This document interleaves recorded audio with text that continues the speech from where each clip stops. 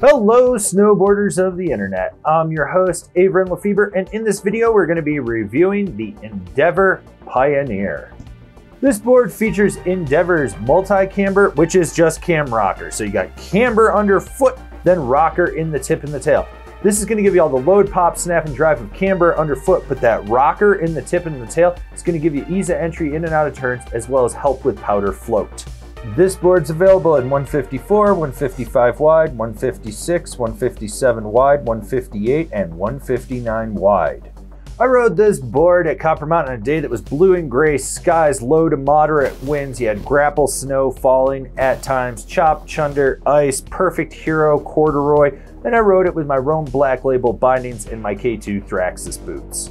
This is your standard run-of-the-mill, middle-of-the-road, all-mountain freestyle flex. Softer tips, flex point right where the camber meets them, then stiffer through the middle with the midsection just being a hair stiffer than what it is underfoot. The torsional flex is noticeable, but it's got really good rebound, and this board is surprisingly stable.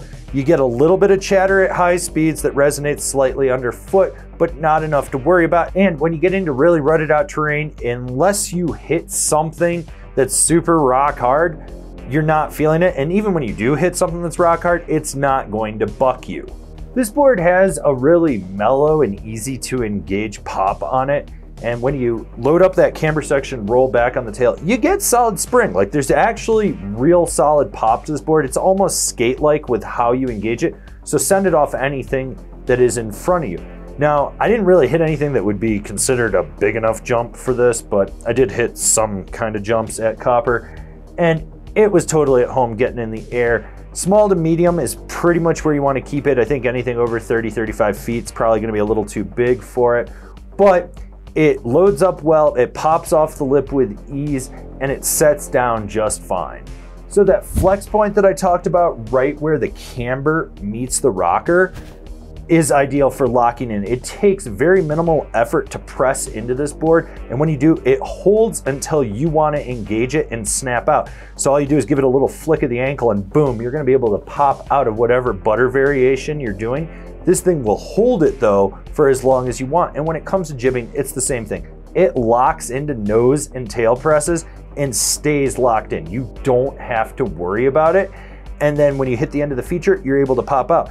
When you're going sideways on this board, with the midsection being a little bit stiffer, it still cradles around it. It just takes a little more effort. So don't expect it to really clap right around the feature. It's gonna more or less balance and then have some slight give to it. The nice thing about carving with this board is that it steers right underfoot. That just really lets you over-exaggerate your ankle movements and swoop in and out of carves with very minimal effort. Now, when you wanna drive it, you can push your knee into the center of the board and push off the tail and get it to slingshot out of the turns, and you'll be able to lay it over. Short, tight, quick carves, medium, mellow carves, long, hard, drawn out carves, they're all gonna work for you. And when you're on edge, this board just feels locked in and secure. This is your standard run-of-the-mill directional twin all-mountain freestyle board. And you can just grab it, go, and ride everything in front of you and not have to worry about it. It's a board that just feels consistent underfoot. It's not mind-blowing, but it's also not holding you back by any stretch of the imagination either. It's a good board for what it is. Comparable boards: the Jones Mountain Twin, the Capita Mercury, the Ride Shadow Band.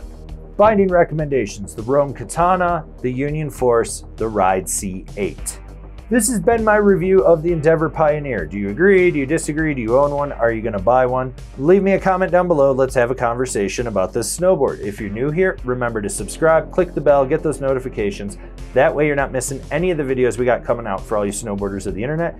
And if you really like what we're doing over here and you want to support us further, swing on over to Angry Snowboarder VIP and become a member. Sure, I could tell you more here, but I got a video over there that explains it so much better. As always, I've been your host, Avran LeFeber, and I'll see you in another video.